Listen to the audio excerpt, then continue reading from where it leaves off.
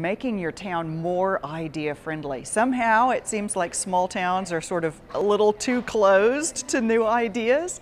And so we talked about using the idea friendly method, which is actually not hard to do, and it seems really common sense. But we need to start with a big idea. There's a big idea that will help your town to be the kind of place people want to live. And using that big idea, you have to use that as kind of plant your flag around that idea and let that draw your crowd to you. So you gather your crowd. Once you've gathered your crowd, you want to take them and turn them into a powerful network, because a crowd is just a crowd, but a network are a group of people that can accomplish something. So you build connections between people and you connect with the resources that are available to you.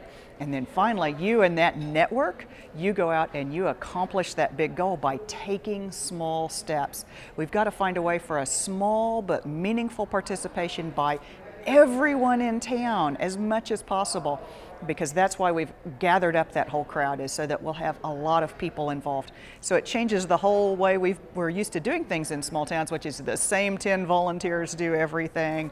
We're all burned out. Nobody wants to get involved. If we turn that completely around, we open up to new ideas, we can gather up everybody in town and start building the kind of town we want to live in together.